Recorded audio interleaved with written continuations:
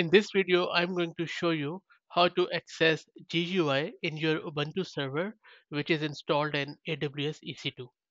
I have already launched an EC2 instance based on Ubuntu operating system, and I'm already logged into that EC2 server through PuTTY. And I'm going to install the GUI now. Before we do that, as it's a fresh installation of Ubuntu server, first let's get it updated and then we'll go from there. Let's wait for it to finish. Shouldn't take too long. And I will share all the commands in video's description. So press Y here and then it should install everything fairly quickly. If during that command you get this screen, just click on this screen and press enter and it should be good. So that's it.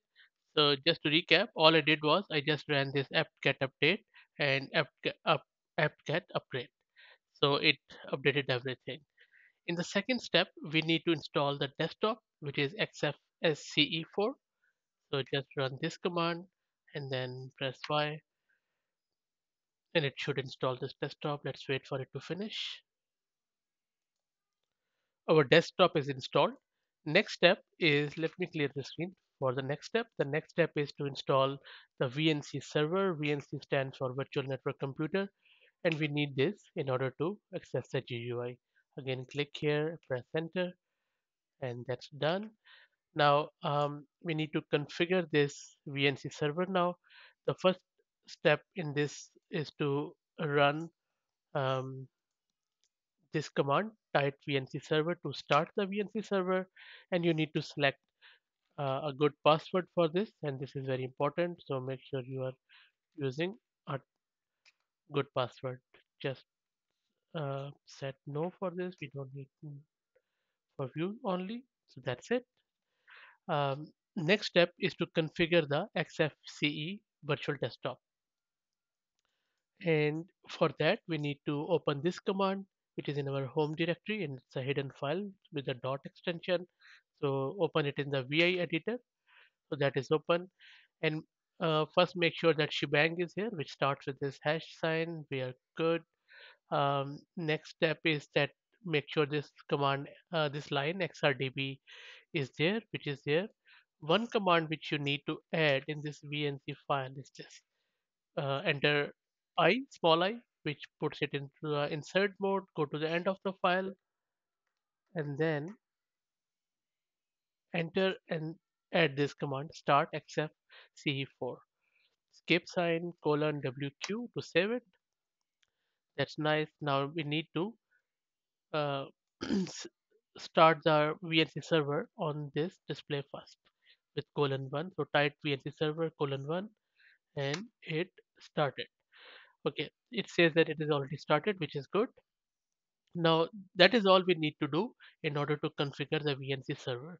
Now our Ubuntu server is ready to be accessed from our VNC client.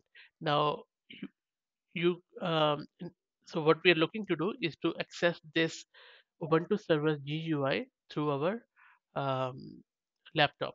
In order to access it, we need to have a VNC client. So if you don't have a VNC client already installed, you need to go to this website and download from there. Let me show you the website. So you need to go to tightvnc.com, and from there you can download this for your Windows. I have 64-bit Windows, so just right click on it and then save link as, and it will save the binary of this client on your machine. Just click next, next, next, and it will install the VNC client.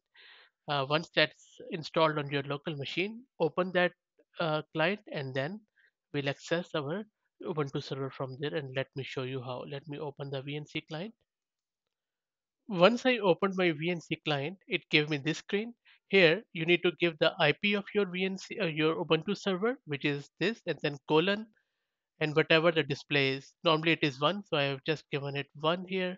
And this is the one where you have started um, your VNC server. And let me go back and show you what I'm talking about. So if you go here, if you remember, this is the colon 1, which we have already given it in our browser. Okay, so let me go back and click on connect here, and this should take you to your GUI. Let me click here.